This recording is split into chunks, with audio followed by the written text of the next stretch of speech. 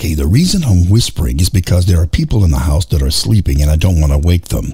Everything was working fine in my Pro Tools Studio 2022.6. Then Windows sent out a Windows update. Now my MBox2 Pro with Firewire connectivity will not turn on. I found the fix on my own and I wanted to share with you what I did to fix it. First, I went to Avid.com to search for updates and found an update for Pro Tools 2022.7. Along with this were updates for Avid HD Drivers. Since I'm here on the Avid.com website, I downloaded the MBox2 Pro drivers again, and I'm so glad I did. You'll understand why in a moment. Before I did anything, I checked for more Windows updates first.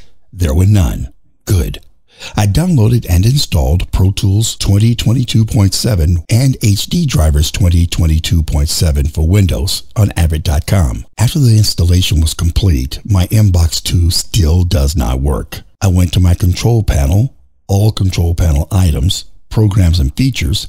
I clicked on the Install On column to get the most recent installs on top. I uninstalled Avid Mbox2 Pro Driver 64. Next, in my download folder, I right-clicked on the MBox2 Pro Driver 11.0.0 WinZip file, and I left-clicked on Extract All and reinstalled MBox2 Pro. When the installation was finished, I was prompted to restart my computer. When it started up again, the MBox2 Pro lit up with those beautiful green LEDs, and I knew everything was a success.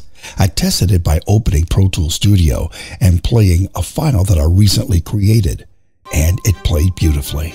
There you have it, a fresh Windows update, a fresh Pro Tools Studio update, and MBox2 Pro working again. Everything is beautiful.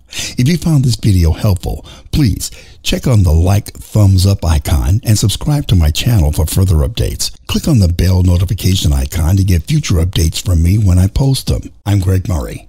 Thanks for watching.